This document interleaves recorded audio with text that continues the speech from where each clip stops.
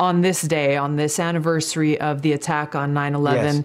we are reminded about what brings us together. And I also just want to mention, Steve, that we must also never forget the attack by these jihadists on this day, and remember that this same radical Islamist ideology that drove that attack continues to be the greatest long-term threat that we face and that faces the world. This same ideology is fueling terrorist groups like Al-Qaeda, ISIS, Boko Haram, and others around the world. And it is the foundation for these radical Islamist governments in countries like Pakistan and Iran and Turkey and Saudi Arabia. And it's something that our short-sighted leaders are ignoring, to the peril of the rest of us.